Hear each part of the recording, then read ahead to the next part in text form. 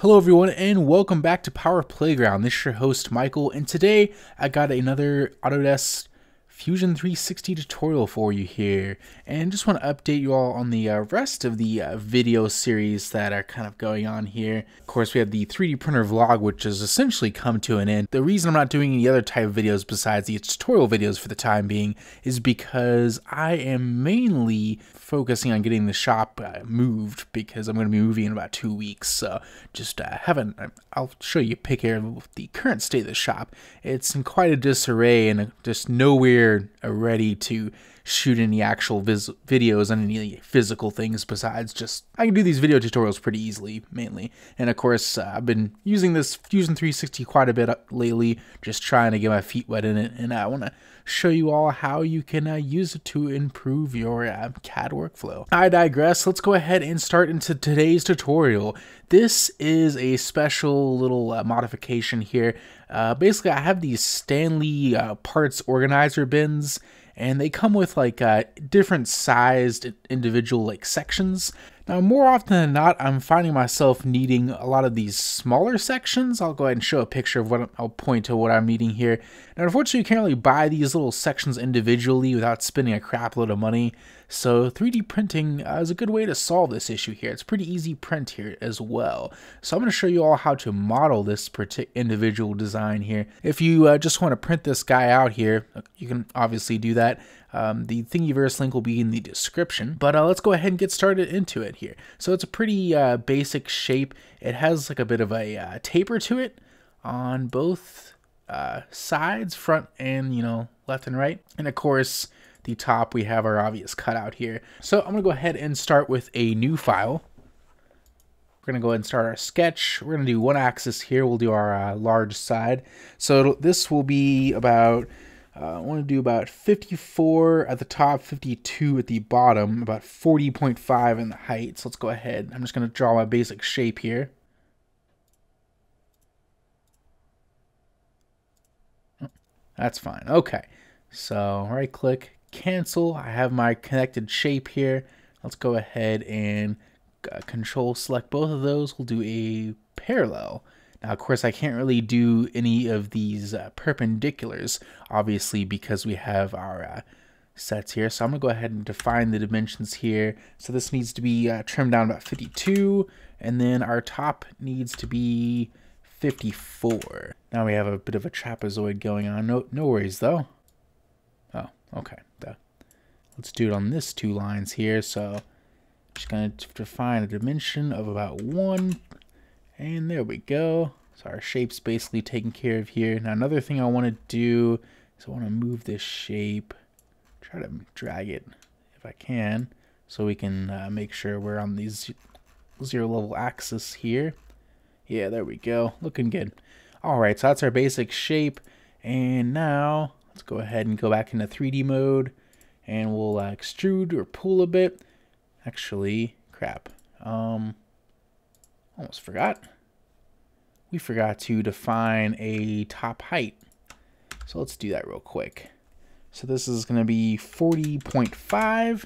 There we go. Okay. Make sure, yep, we're still good to go. Okay, now we're ready to go.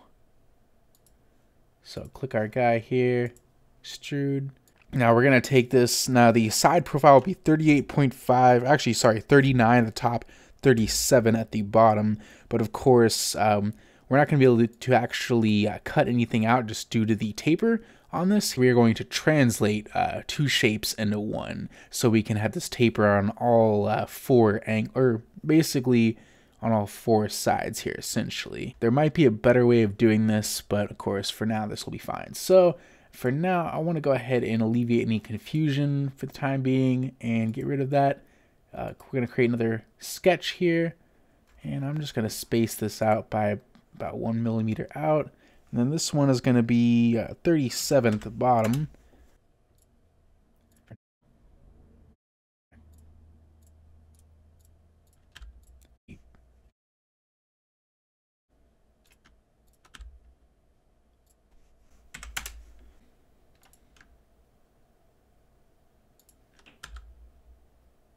Then of course, as usual, this will be 40.5. Oh, before we define that, let's go ahead and parallel these lines. And of course, let's go ahead and move this up a bit. Oh. Zoom in so we don't have to snap.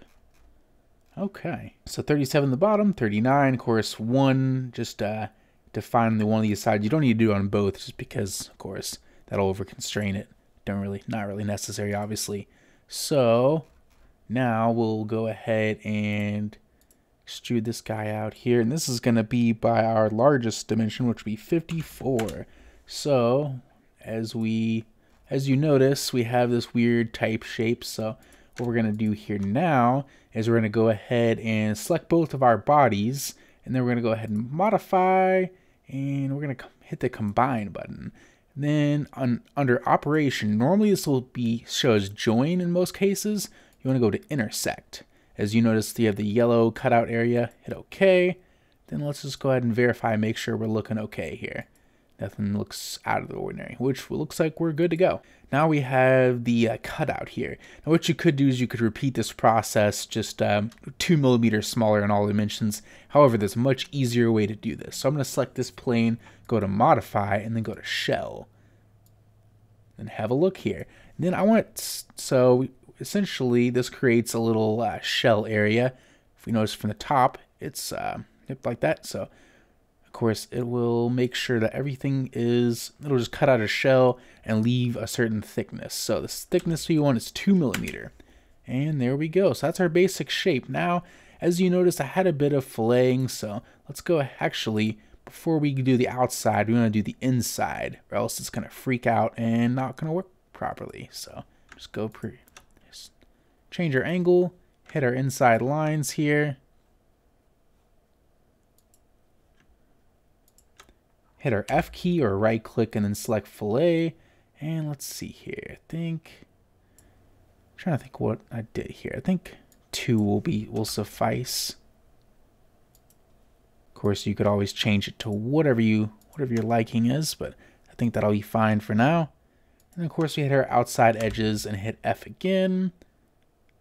And then I'm just gonna do like, I don't know, what's 4 look like? Hey, it looks pretty good. Let's go to top. Yeah, it looks good. So there we go. There's our basic little parts container here. And that is just about it. So it just as easy as that. That shell functionality is pretty much, it's quite a time saver. Definitely do like that feature here. Pretty neat. Just discovered that last night while trying to make this shape here.